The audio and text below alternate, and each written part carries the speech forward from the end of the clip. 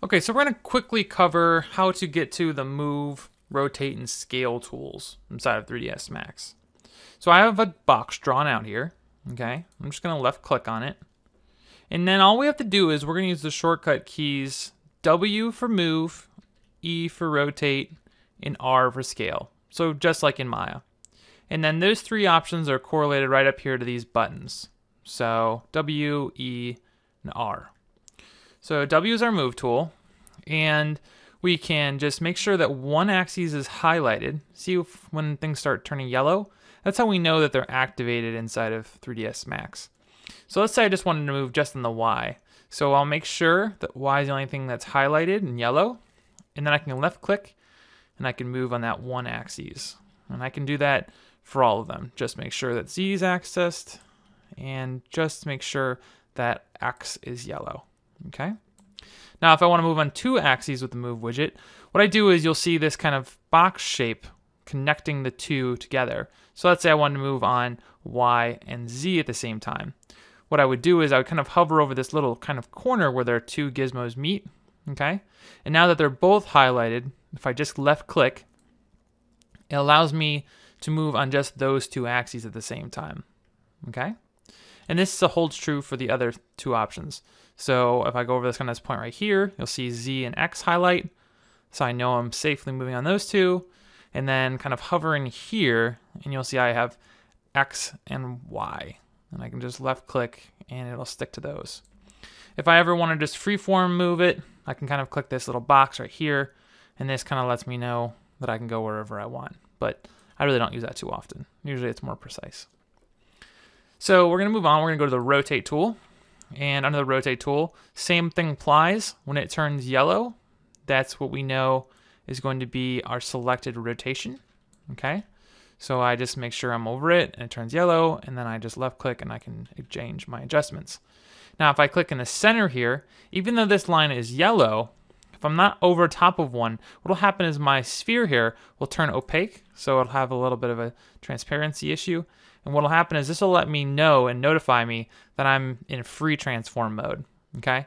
So you don't really want to be over rotating in this mode because things will just go wackadoo real fast on you. So always just make sure you're over the line, it turns yellow, and then as you're rotating, it stays yellow. Okay? Now really quickly, we're going to cover snapping, but we'll do a more elaborate talk in the snapping video. But if you want your snapping to go to degrees, what we have to do is we come up to this option right here. It's called angle snap toggle. Okay? And by default, yours will be off. And we have two ways to do that. We can either come back up to this button right here, angle snap toggle. Looks like a little magnet with a little degree symbol. We can click on it and it'll be activated. Or if it's not activated, we can just hit A on the keyboard and this will toggle it on. Okay? And if we want it back off, we can just hit A again. And so that's a really easy way to be able to snap pretty quickly.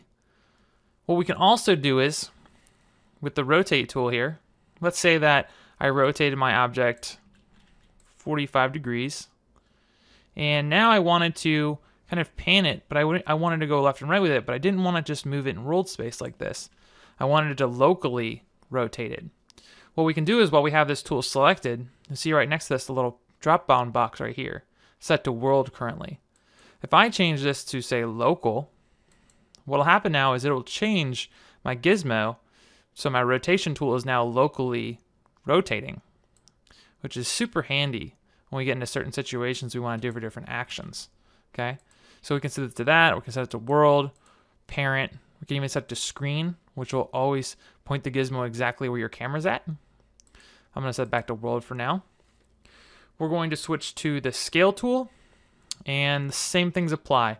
So if I undo some of this, you'll see if I want to scale uniformly, I just kind of move in the middle. All three of my axes turn yellow. I'll just scale it down.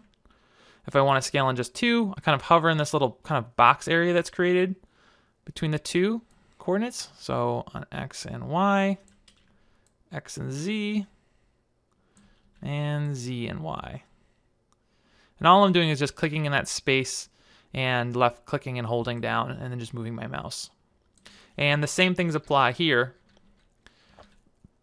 as they did with the rotation tool, where if I have it rotated slightly, and I go to the scale tool, I can change this box to local and adjust it. And what you'll do is you'll notice that if I put this back to world and I switched back to the rotation tool and set that to local, these options are set now independent of each other. So just remember that like this tool might be set to world, but if I jump back to rotation, the last thing I was doing was on local space. So just double check yourself if anything gets weird. We can just reset these to local or set them to world.